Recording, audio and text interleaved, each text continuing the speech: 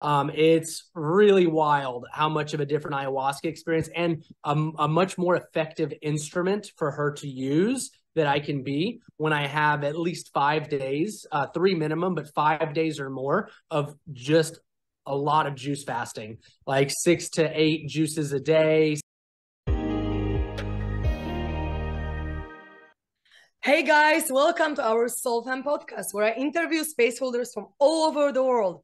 I'm your host. My name is Karolina, and I'm the manifestation mentor and connection catalyst. Today on the show, we have David Staab, the founder of Maegical Healing Center. Welcome to the show, David. How are you doing? Thank you. Doing fantastic. I super appreciate the opportunity. We have some amazing things going on this year. And yeah, just really appreciate the opportunity. Love your energy and happy to be here. Thank you so much. I'm really excited to talk to you too, because we're going to touch upon really exciting topics like ayahuasca, for example. And I would love to jump straight in and dive into this very deep question that I have and that I'm the most curious about, really. And it's about your biggest takeaways from Mother Ayahuasca, maybe like top 1 to 3, because I know that everyone gets something out of it and everyone gets something else out of it. So I'm curious if you could share with us, what are your biggest takeaways? Yeah, absolutely. So just to kind of preface it, I've sat over 200 times now, which is really rare. It became my wife and I's calling. It's our dharma. So we've done extensive training with our teachers in Colombia, in the Amazon jungle. Every year we go over and train with them constantly, stay connected, train with their teachers. So I've said a multitude of times to stay on my craft, my game, and I've been initiated to actually serve. So I serve the medicine here in Texas at the Plant Medicine Church that my wife and I run, and my teacher serves it at our international retreats, and I help him and his wife. So I've said a multitude of times. So out of all the times I've said, every single experience has been completely different. But if I had to summarize some takeaways, one, the absolute, what I consider to be essential, to remain an eternal student. Because no matter what you do, as much as you learn your craft, as good as you get at it, there's this beautiful, mysterious intelligence that's always guiding and always evolving. So staying an eternal student, because one of the key things with ayahuasca, as many things as happens with it, it deepens your awareness. Every single cup I've ever drank deepened my awareness even deeper, deepened my awareness deeper, to where I can see things that I wasn't able to see before. So deepening the awareness was a big piece of that, staying an eternal student no matter what. It also, another really big takeaway is the reality that everything can be healed. Nothing is an incurable thing. Nothing is a life sentence. You know, there's so many conditions and programs and all this stuff out there that condition people into thinking they're stuck with something forever. And I've been really blessed to see some of the most divine healing. One of my teachers had a really bad case of bone cancer, and one of my other teachers literally helped him heal his bone cancer with ayahuasca. I've seen everyone, that's just one, and then he dedicated his life to ayahuasca, and now he's a shaman over in Colombia. I've just seen so many miraculous healings from this sacred medicine, this ancient intelligence, that everything can heal. Like, don't let anyone tell you otherwise.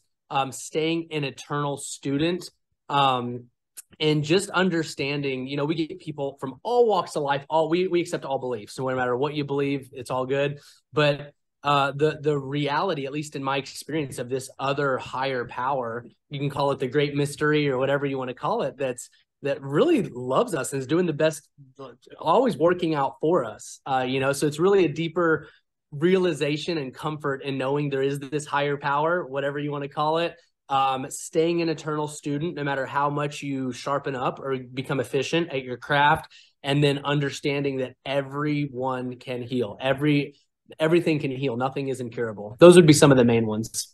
Wow, I love them. Absolutely. And I agree with that as well, because how I started my spiritual development was that I met this one person and he was like, oh yeah, I cured myself from kind of like multiple sclerosis, kind of like this, where he had 12 breaks, I think, in his spine between the nerves. So he literally could not walk. And I was like, come on, man, like that's not, like, you don't really heal. And it was like 8 years ago, right? And I was just like questioning it, but I was still curious. I was still open. And then the next time we met, he was like, hey, you know, there's this whole like spirituality and you can heal yourself, and there are psychedelics that help with it. And I was like, oh man, I actually brought like one single mushroom that I got from a friend. And he's like, okay, I can show you how it works. I'm like, okay, let's do it. And so that's how I started my evolution. And it started from curiosity, like, how can someone heal, right? How can someone even bring their body into balance? But what he said to me, and I truly believe that it's true, that he was loving himself for a month.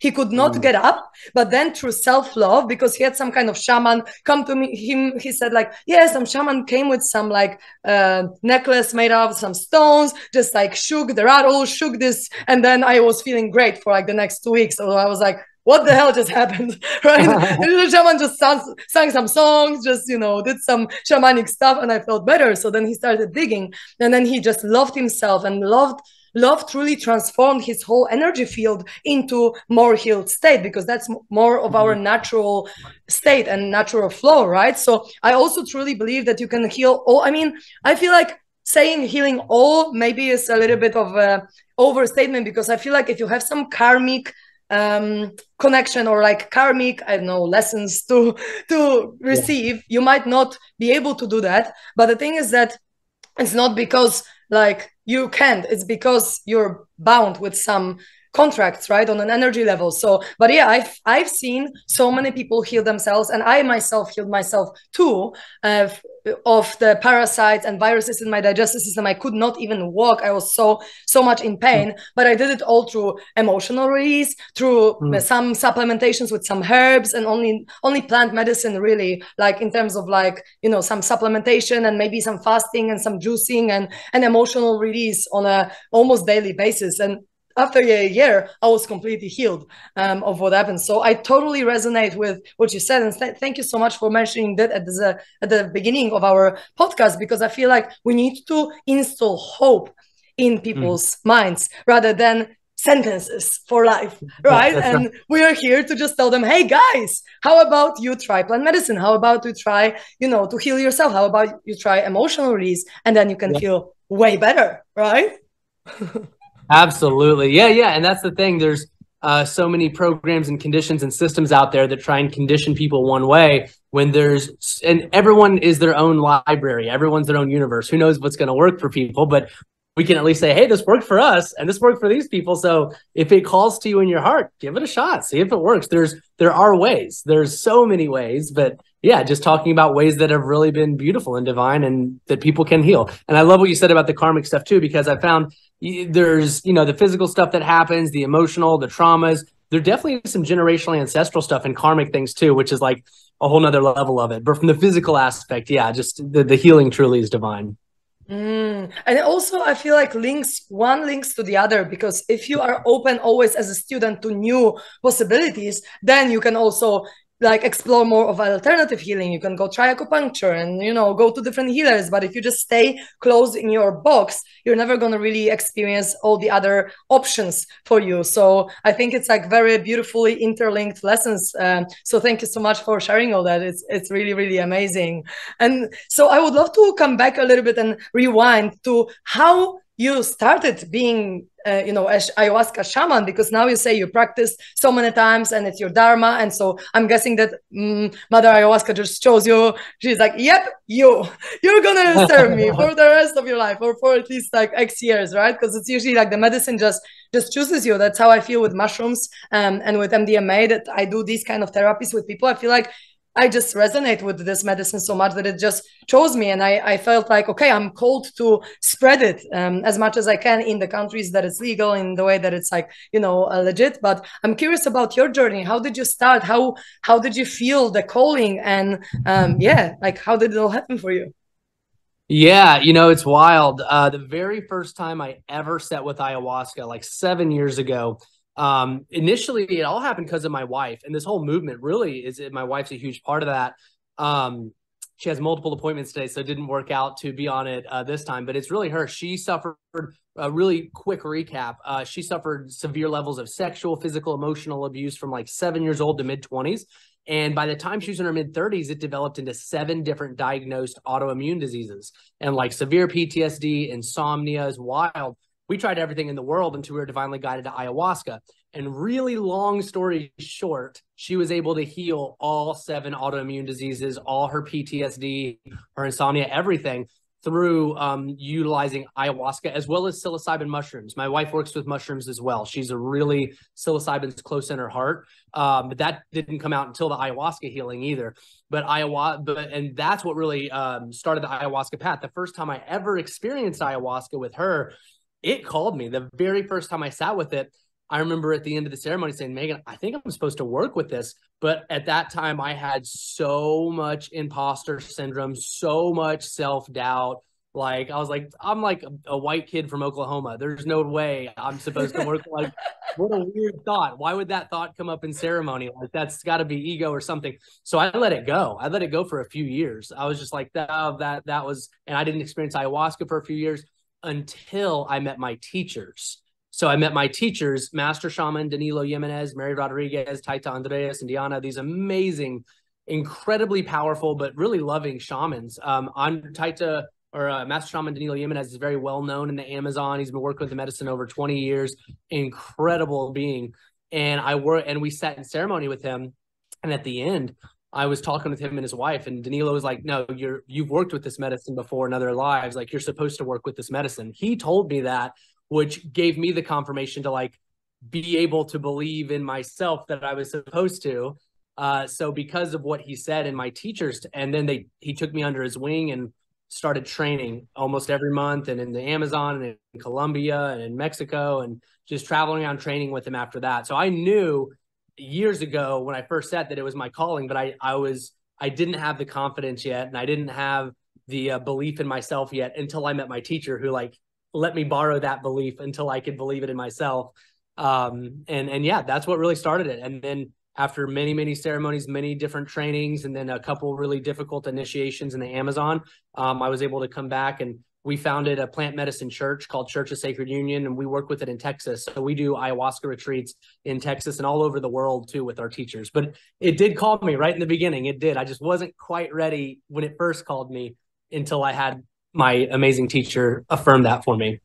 Wow. And that's crazy how sometimes we need to kind of attune to the energy that is already there, but we need to kind of grow as a person to then be a vibrational match to the reality that we already kind of like suspected is going to be there, but then we just were in denial, or, you know, we're suppressing this information or whatever. I had this happen in my life as well. When on I think it was MDMA journey, when I was with my ex-partner, after like half a year of relationship, I asked like my soul, is this my partner for life? But it said no. But then I was like, yeah, I'm just gonna deny it and suppress it, and maybe it's just my mind or whatever. And then fast forward 3 years afterwards, he gets a channeled message from God that we're not supposed to be together. And we're like, and I was like, yeah, I kind of knew it, but I just dismissed it for the last 3 years. And because we had such a great relationship, the best relationship ever, both of us, we were like, we never want to break up, but it was a higher power telling us that we should. And we just like, okay, we trusted, right? But it's just crazy how sometimes we just like dismiss information,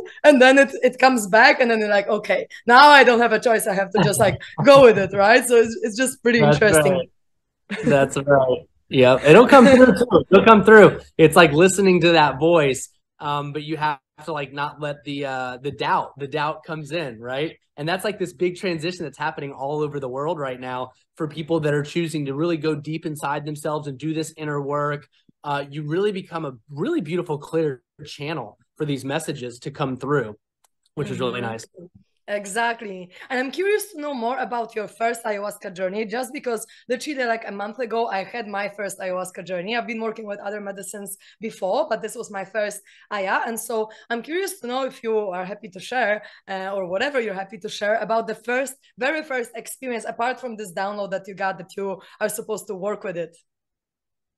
Yeah, my first one, this was really early on in my wife's healing journey, and I didn't understand so much of what was happening. I speak a lot on the masculine, feminine, energetic dynamic and understanding how that sacred union and how it like works together to heal and triggers each other and brings all this kind of stuff. But I didn't understand anything like that early on at all. So when I first went into my first ayahuasca experience, I had a lot of like, questions, and I didn't understand things, and a little anger too, because I didn't understand why my wife had to suffer so much. All I saw was like the result, like all the trauma, then like all the results of the trauma and the suffering. And it was like, really difficult in those first few years because she was going through her healing process, and it was like really difficult. So my first ayahuasca experience going in, I went in with, I didn't realize I had it, but a little resentment for like all this stuff that she had to go through. It didn't make sense, like why she had to go through that. So my first experience, I got like shot up to like, I saw the colors and everything. And I saw this like being come in, and I don't know if the being was ayahuasca, but it was just like all these different colors and shapes that made a being. And I remember saying, why does this have to happen? Why does she have to like suffer these things? Why is like, why, you know, does she have to feel so much pain and, you know, not have this insomnia and all these things? And it said that only, I want to get the word right, but it was a really sacred message. It was, only when you know the depths of great pain can you truly understand the depths of great pleasure. Only when you are truly like hit the extremity of your sadness and depression can you experience true happiness and joy. So it's all part of like this divine plan that was taking place. It like really, and it was other words, but that was the basic message of this download, was like, because of that, she's going to be able to serve a beautiful purpose, and she'll be able to really appreciate and have gratitude for the joy and the happiness and the peace and all of that, because for all the years of not being in that. That was really my first one. And then not to speak too much on her experience, but it was really funny. We sat 2 nights. The first night, Megan had nothing happen at all, and she was pissed. Like, she came all this way to super have these amazing happen. She almost left the retreat, but she didn't.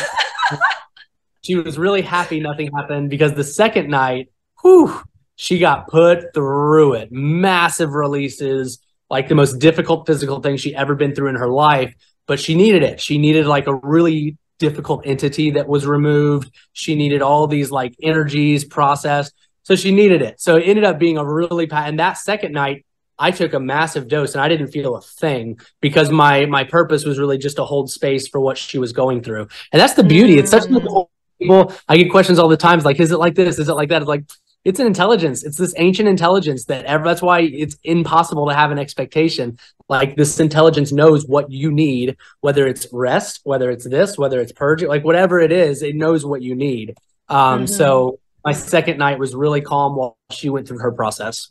Yeah, and it's interesting because even if you do have expectations, you might be almost sure that it's gonna be the complete opposite of what you expect, right? Because it's like, no, it's like you get what you need and not what you want, right? From these experiences. It's with mushrooms, it's with ayahuasca, it's like with every medicine, I feel, at least, as like, you know, I'm my own shaman kind of thing. And I feel like it's the medicine that takes you, and shaman is really there to just like hold the space for whatever is taking place, but not really to guide. Maybe with other medicines like MDMA, I'm there more able to like guide it and like, you know, set the flow. But with mushrooms and Aya, I'm just like, okay, I'm just hands off. I'm just a container, right, for the people to go through whatever they need to go through. And it's interesting what you say about people like having various experiences, because for me, my first ayahuasca was super mild. Like, people, you know, sometimes expect like a big thing, but also I was traveling from like Nosara to Puerto Viejo. And it's funny because how it happened is like, my friend was like,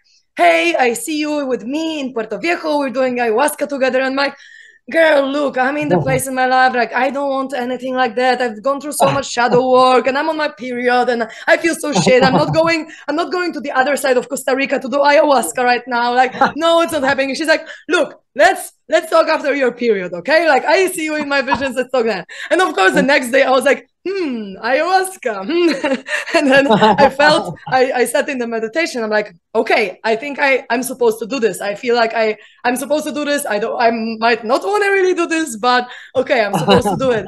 And then I spent, literally, I kid you not, I spent 13.5 hours traveling from one side of Costa Rica, from Nosara to Puerto Viejo. But I was like, okay, Mama Aya is calling me. And also, it was a funny situation. I really want to share this because this is how the universe works, right? And how ayahuasca works. Because I was like, look, I was telling this friend, look, I just paid so much for this apartment here in Nosara. It's one of the most expensive places in the world. And I found this kind of good deal, but it's still a lot of money. And you just tell me to just drop it for a week, you know, to go to Puerto Viejo. And so I was like, okay, Mama Aya, look, here's the deal. If you want me to be there, I need you to find someone, like a tenant, to rent it out for me, right?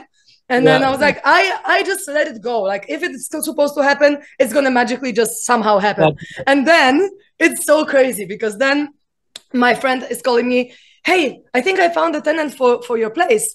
And then this guy calls me, Amjad, his name is Amjad. And Amjad is like, hey, look, so I think I'm interested in your place. And I asked my friend who I was like, okay, so what time are you there? She's like, yeah, from 9th to 16th. I'm like, okay, let's see if I can find someone until the 16th. And Amjad calls me like, hey, so I need the place until the 16th. And I'm actually already staying in this apartment. So I just want to make my stay longer. And I'm like, what? Like, that's hilarious. It's hilarious. It's so divinely guided that I was like, okay, Mama Aya, I get it. I'm supposed to be there. I'm supposed to go, no matter if it takes like a long time. And so it was just so guided. It was just so crazy. And until the 16th, the exact day that my friend had an apartment there, right? So I was like, okay, I'm going. And I went, but I was so exhausted after my trip because it took me like a long time. I traveled the day earlier, but I still didn't get like enough rest, enough sleep. And literally we were there on the ceremony at like 4, but we were only served at 8. And I almost like fell asleep before even being served. And I was just so exhausted. And I personally felt this feeling, and I'm curious about your perspective on it, that I didn't feel much. I didn't even puke once. The only thing that happened was like I felt some tension in my body and then I yawned it out. And then I felt another tension and I yawned it out. And Mama, I wanted kind of to take me a little bit out of my body, but I'm like, look, I have no power to just travel in the dimensions right now. I literally can't, like, you know, and then it was like, okay. So I just yawned some stuff out. I felt a little uncomfortable. And then I was just there, just pretty much chilling while other people were going through their crazy stuff. I was just at peace. And I even asked, like, should I take another cup? It's like, no. You just get what you need now. And I felt some perspectives shift. I can't like put my finger on it or like what has changed, but I became a little more peaceful, a little more grounded, a little more centered within myself, which is what I really needed. But it wasn't like a crazy experience. I didn't, you know, I didn't even experience like a very strong presence, just like a mild presence, mild experience. And I feel like it's because I had what I could handle in a way, you know, like my body was not even able to puke. I was so exhausted that I was not even able to like let it go in other ways, but I still yawned things out. Like I could yawn for like 10 minutes straight, you know what I mean? Which is quite funny, but that's just how it was for me. So I'm curious about like your perspective on like why it might be like this for me, like because is it that the intelligence feels like, okay, her body is just so exhausted, like we can't go deeper right now, or this is exactly what she needs, kind of thing. Yeah, and you know, obviously, I don't know your story. I can sense that you've done a lot of shadow work. You're quite conscious, so there's a multitude of factors. You know, and obviously, it's just my personal opinion. Who knows? But yawning is one way that she absolutely transmutes energy. So a lot depends on the amount of energy and electrical system that's going on in the body. For instance, not to jump around, but what I always advise, or what I've seen really, really effectively work, like before I serve, I do like an entire week of a juice fast, because with the more juices in my system, I'm like electrified and it works more really efficiently. You were probably really exhausted, and she used the most efficient way to transmute whatever energy had to leave, which is yawning. We only see like 5% of what's around us. There's so much more that's outside of our vision. So yawning is absolutely a way that she uses to have things leave the body. Also, if you didn't purge it, that means the medicine integrated into your system, which is a really good thing. That's what I've noticed. Like a lot of people purge because there's like traumas or energies or things, whatever you want to call them, that need to leave the body. You likely have a very clean vessel. So it was more so just the medicine integrating with your system, probably things that, whether it's thought processes or little energetic knots or whatever that were leaving through the yawning, was a part of it. And then just giving you a little bit more of a rest, because that's probably what your body needed. You really, you're really in tune with everything. So she tends to, you know, go deep with people depending on what they really need. Like, what is it they need? And it's not like you needed this massive purge, super deep experience, because I think, because a testament to all the work that you've done and been doing. So you got some stuff out that you needed to get out by yawning, and then it integrated. So they also say ayahuasca works with you for 90 days after in different ways. So yeah, that's my opinion.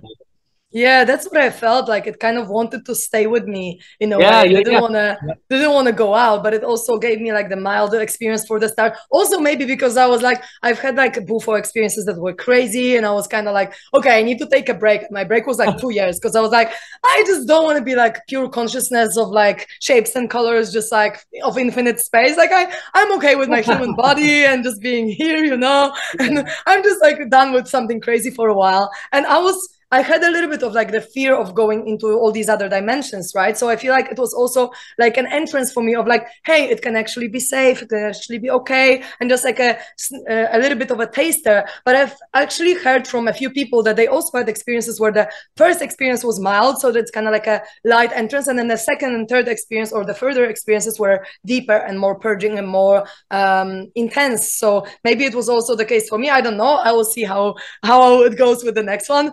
But for me, I got what I needed. That's how I feel. Yeah. We always do 2. At our international, we do 4 to 5.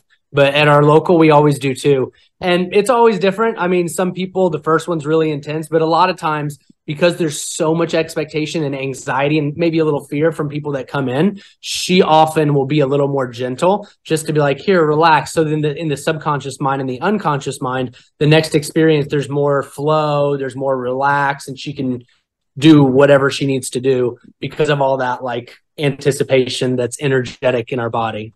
Beautiful. And actually, I just want to quote my friend, because one of my friends before my experience was telling me, like, I was like, yeah, I'm a little scared. I don't know. Like, I kind of know what these medicines work. They can take you. You know, I've done big dosages of mushrooms, and it's kind of sometimes quite similar, right? I'm like a little scared. And then a friend told me, yeah, you know, my friend had this ayahuasca experience where he was so scared. And then ayahuasca came to him and told me, why are you afraid of your own mother?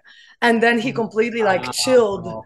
And it's just so Wow. beautiful. I felt like sharing because it's like, That's wow, if amazing. you look I at it love that that. way, it could be beautiful, Absolutely. right? Yeah, I love it. It's a beautiful perspective to hold if anyone is scared. 100%. And I always tell people, and it's true. Out of all the ceremonies I've been blessed to serve or I've been a part of, every single time with thousands of people over the years, every single person got exactly what they needed for the next step or next chapter in their life. Every single person. It'll look different every single time, but it's always what this person needed for the next step. Beautiful. Thank you so much for sharing that. That's really amazing perspective. And so I'm curious about the preparation, because you said that you like to do juice fast, and some people prepare for like the whole month, and some people, I got instructions to prepare for like 3 to 5 days. But I personally, if I do, for example, mushroom ceremony with someone, I'm like, okay, please avoid alcohol, meat, excess sugar, excess salt, and go vegan ideally, or do some juice fasting before the ceremony, at least a week before, because I feel like the more you detoxify your body, the more clean you are to also receive the information. It's like you're more sensitive to the medicine, you're more sensitive to all these energies. So I feel like you also don't need as much of the medicine if you're cleaner, and that's better for your body, because like it can be better integrated and so on, and you can just be more grounded and with it in a way. And that's how I feel with mushrooms specifically. So I'm curious to know, because you've done so many of them, like what in your experience has been the best preparation for the body vessel to enter the experience with the most effectiveness and purity, I guess. Yeah, that's a great question, because I always start out with tradition, just because our lineage is with the Colombian shamans, and their Inca. Their lineage is the Inca. So we initially get the dieta and use the dieta of that. That's our goat. That's usually what we utilize. Is that it's a 2-week dieta, but we have actually, in our direct experience, found things that we've added to the dieta that we find to be really effective. The basic dieta that's traditional that we give everyone is basically a vegan diet, no refined sugars, no alcohol, no mind-altering substances for 2 weeks. 1 week minimum, 2 weeks is the best, but 1 week minimum. Also abstaining from sexual release. It's like the spiritual energy that really builds up that ayahuasca works with. Sexual energy is spiritual energy. So abstaining and really kind of building that up for the 2 weeks. And be really conscious of what you watch, what you listen to. Don't listen or watch any fear-based things. I always advise people to make like 15 to 20 minutes just for themselves each day. I'm a really big advocate of stillness. So I write up a little thing of stillness they can do with themselves to, you know, calm their mind. But most of it's just eating really clean, no oils, that kind of stuff. And that's what the traditional one is. What we've personally added to it in our direct experience that has made a massive difference is as much organic fruit and juicing as possible.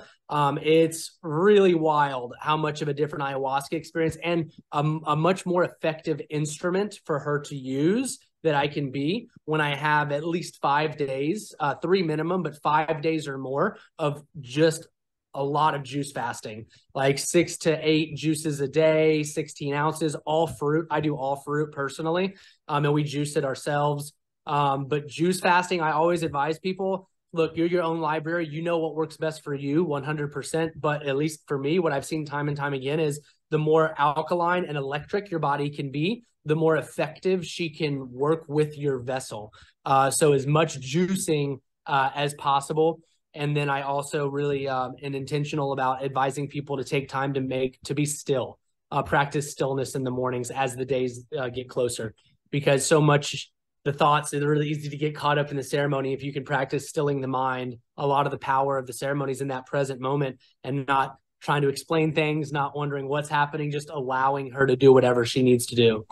Amazing. And that's what I resonate with so much, because like I experienced myself let's say the clarity and the purity of my body when I was fasting. It was like I did 3 weeks fast twice, and then I did some juicing here and there as well. And I felt like when I don't eat and I only drink water or even only juice or sometimes coconut water or whatever, the body just becomes so open energetically, like the channels of energy are just unclogged in a way. That's how it feels in my body. And so then the medicine can also flow more freely inside of you if the body is more detoxified and if the liver is pure. And if I also like doing enemas with green coffee or just, Himalayan salt and lemon. And that's what I did also before this ayahuasca, like 2 or 3 enemas before, so that my intestines are cleansed. And also what I've heard from one of my friends who is a shaman, I don't know what is the name of this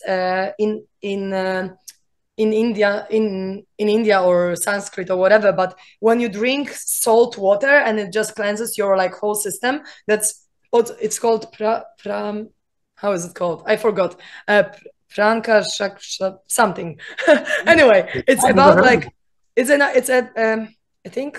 Yeah, maybe I'll look it up and talk about it on a different podcast. But pretty much what happens is like you take the Himalayan salt or other type of salt and you dilute it in water, and you drink this salt with water, and you do exercises to pretty much just cleanse your intestines. You have, I think, 5 different or a few different exercises that you repeat, and it's like you're doing it as a cycle.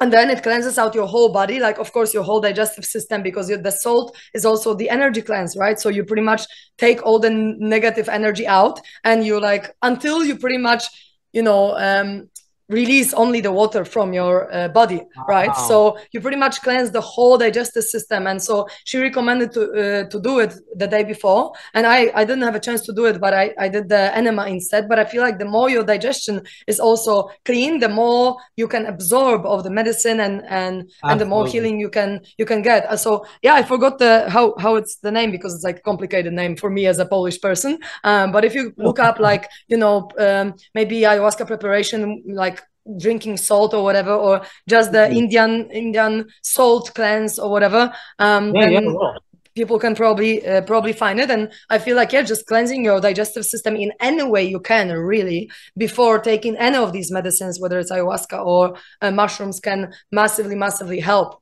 Absolutely, couldn't agree more. Yeah, absolutely.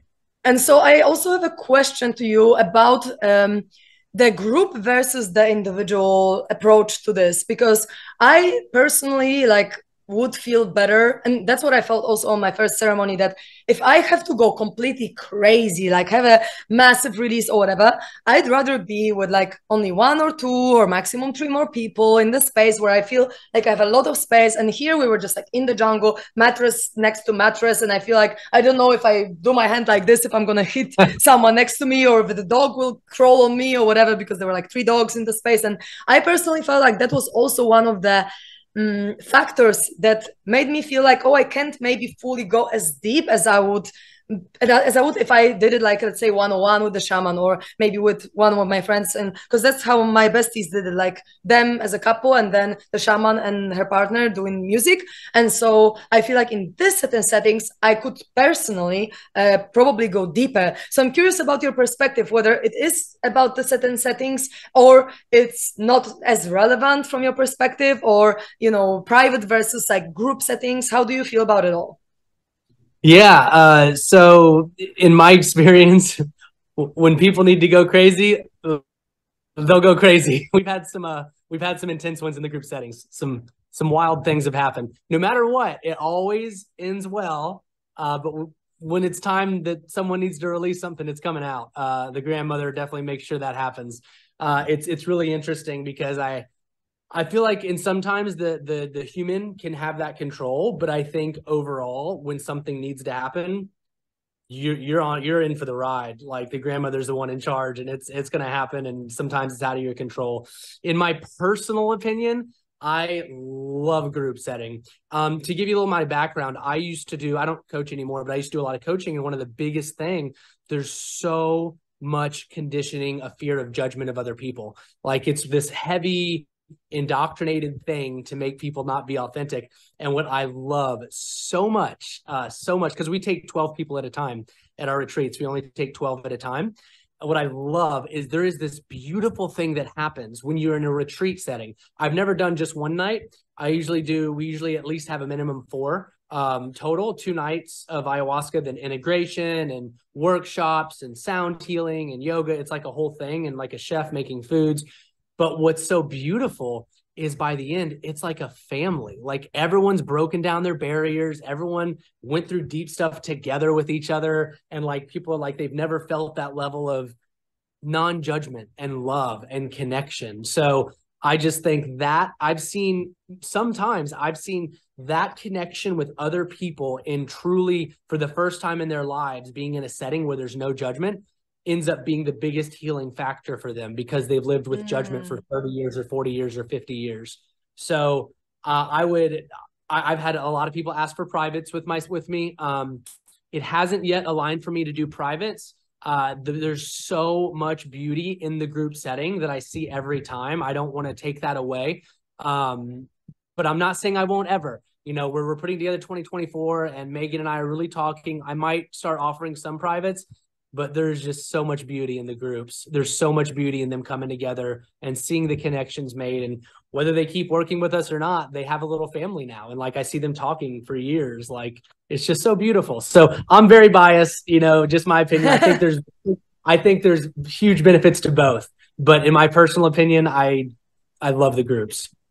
Thank you so much for sharing that. Yeah, I feel like it's just a different energy in a way that you're in. And so maybe also depending on your intention and where you're at with your life, and also like on your openness. Because for me, I feel like if it was at least the first crazy experience, if it was like more private, I could go crazy. And then maybe in the groups, I would also feel like more comfortable within myself to hold myself in it.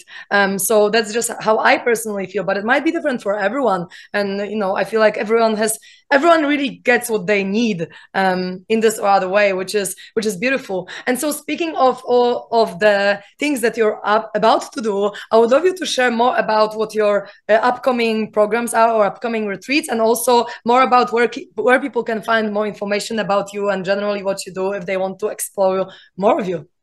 Yeah. So we have some cool projects. We bought land with our teachers in Colombia. We bought about 20 acres out in Colombia. So we're building an off-grid retreat center right now in Colombia. We're taking people out there in September. We're doing a retreat, and we built these beautiful malokas on this mountain. It's amazing. So we're working on that. We do a retreat every single month, either in Texas or in Colombia or Belize or Nicaragua. We do them a little bit of all over. Next year, we're doing one in Costa Rica. But we do 80% of them are in Texas.